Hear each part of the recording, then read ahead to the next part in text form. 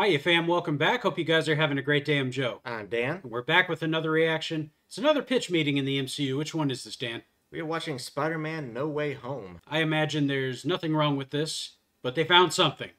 So let's go see what it is. Cheers to you, fam. Enjoy. So, you have a Spider-Man sequel for me? Yes, sir, I do. The third entry in the, I guess, Home trilogy. Yeah, it seems like we decided that was a thing at a certain point. So what happens in this movie? Well, now Peter is super famous because Mysterio revealed his identity in the last movie, right? Oh, yeah. Yeah, so his world's turned upside down. The media's all over him and his friends. That Flash guy writes a whole book about it. Oh, boy. And there are also some legal troubles involved, so they, get this, they get Matt Murdock in. Charlie Cox. He's from the Netflix show. Yeah, he is. Oh boy, doesn't get much crazier than that.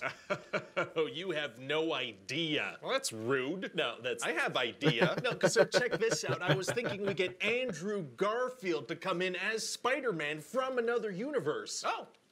Yeah, I mean, he's great. Okay, I was expecting a bigger reaction than that, but also, we get Tobey Maguire in as Spider-Man too. Good actor, sure.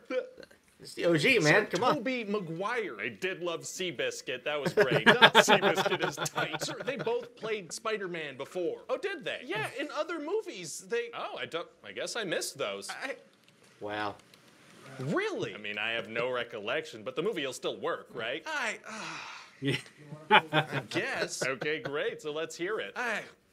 Okay. I mean, I was hoping we could get Alfred Molina to come in as Doc Ock. Oh, he was fantastic in Chocolat. Okay, now, you know what, sir? I'm gonna need you to go watch 5 Spider-Man movies real quick, okay? Oh, really? Yeah, the impact. None of this is gonna land the way I wanted to if you haven't watched those 5 movies. 5 movies? Okay.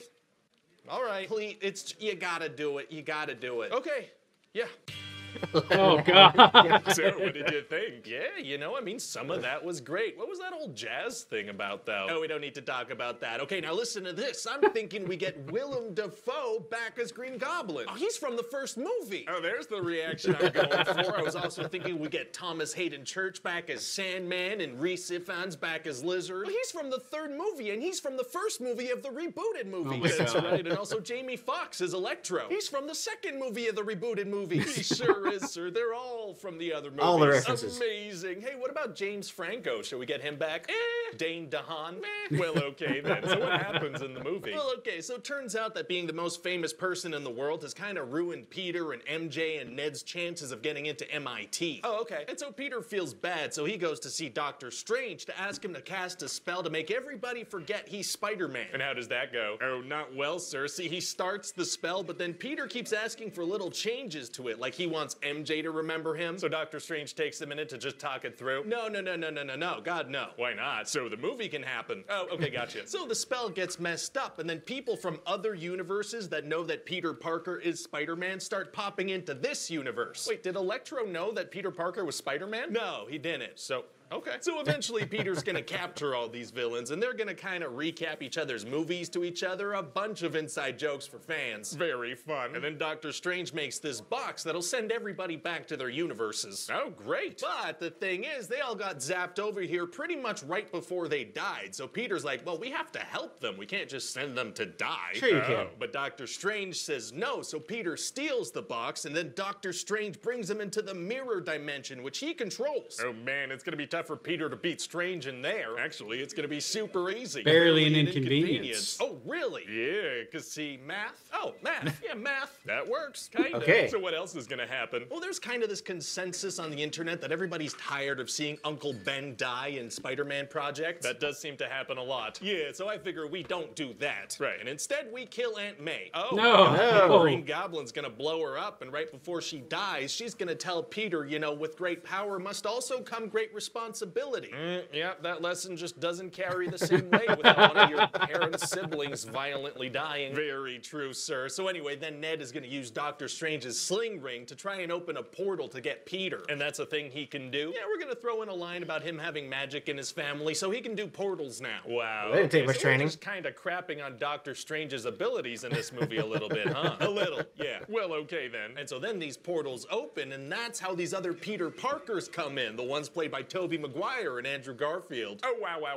Wow. Yeah, it's gonna be very nostalgic, sir. So I guess they each get like a cameo line, like a little jokey thing. Oh no, they're like in the movie now. Oh, they are? Yeah, full-on characters with effects on the plot and everything. Okay, well that's not usually how these things go. Yeah, no, well see, this movie's kind of a love letter to the Spider-Man movies and their fans. Aw, that's nice. I like that. Yeah, a massively lucrative showcase of our intellectual property. Yeah, okay, the first thing they said sounded a lot more romantic though. Cashing in on nostalgia, but done right. You had it the first time. Oh, okay, gotcha. So does Ned keep making portals? No, he stops at 2. I mean, why not keep trying? They could get Tom Holland. They could see how many Spider-Mans they can get. The scene has served its purpose, sir. We gotta move on. Oh, okay. So anyway, then eventually all the Spider guys are gonna get together and do some science to make cures for the bad guys. Very cool. And then there's gonna be this big fight where they try to cure them all. Amazing. Man, it's gonna be a little hard to keep track of which Spider-Man's which during the big fight, huh? Actually, yeah, a little. Eventually, Tom Holland is so mad that he's about to kill Green Goblin. Oh boy. But Tobey Maguire steps in and stops him using nothing but his wise face. And then he gets stabbed. Oh no, is he okay? Oh. Yeah. Oh, yeah, all right.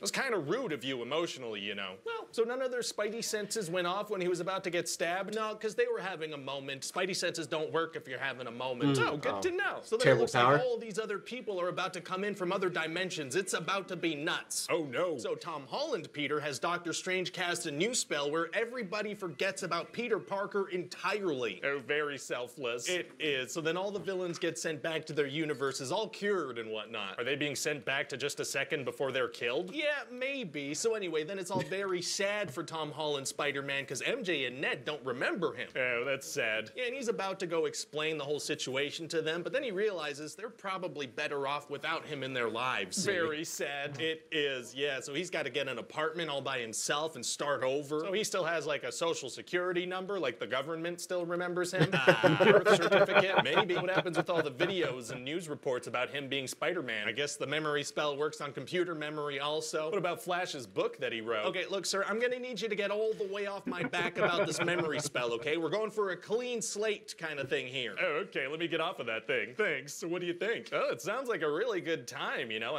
How are we gonna market this without spoiling all this crazy stuff? Leaks? Oh, leaks, yeah, that'll work. Let's do that. Yeah. Yeah, sure. Leaks suck. I'm just going to throw that out there right now. Yeah, don't ruin the movie. Please don't. So if you had to sum up a moral for this movie, you could sum it up in a question. You didn't think that one through, did you? Nope. And that's kind of what we talked about last time when we were watching Far From Home. You shouldn't be letting Peter Parker make decisions. He's a teenager. Exactly. You know, granted, I can see the value in his idea, because you have a wizard who can manipulate people's memories like that. Sure. Sure, it seems like a sensible course of action.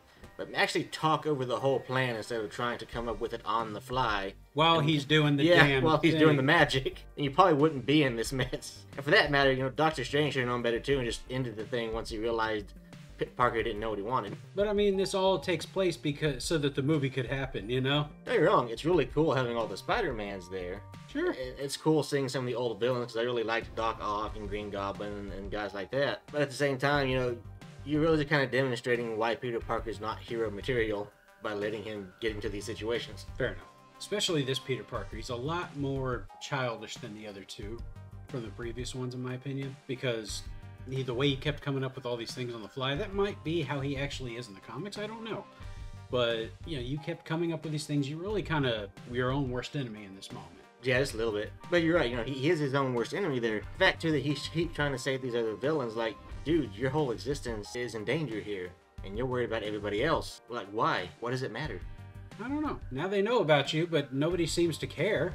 Yeah. You know? I mean, granted, I don't know if this is before or after Loki, but, you know, once you get into the whole multiverse and timelines and stuff, it gets kind of weird because you have to accept the fact that in the other timelines, things aren't going to play out the way that you want. People are going to die, some people are going to live who probably shouldn't. You're worrying about the multiverse when really the only thing you should be worried about is yourself at the moment. Yeah, but MJ couldn't get into MIT. What else are we going to do here? We have to screw up the entire multiverse. So then wouldn't it just been easier to have Doctor Strange get her into MIT? We had a movie to watch, all right? That's what I'm saying. There are flaws with the whole idea here. You know what? Yeah. There are much easier fixes to the problem. Right. He tried to go for like the least efficient way of solving all this, and it didn't work. Oh well. Moving on. Yep. Fam, I don't have much to say about this. You know, it actually wasn't that bad a movie. I think a lot of people actually really enjoyed this. So, Say, I still enjoy Spider-Man. You know, he's still a screw up though. still not my favorite. So, but we're gonna take it on to the next one here, guys. As always, be sure to like, subscribe, hit the bells, take a look at us on those things up there, and like and subscribe again. And until next time, this is Cocktail Flicks. I'm Joe. I'm Dan. And we'll catch you on the flip side. Cheers to you, fam. Cheers to you, Dan. Cheers to you, Joe. Later, guys.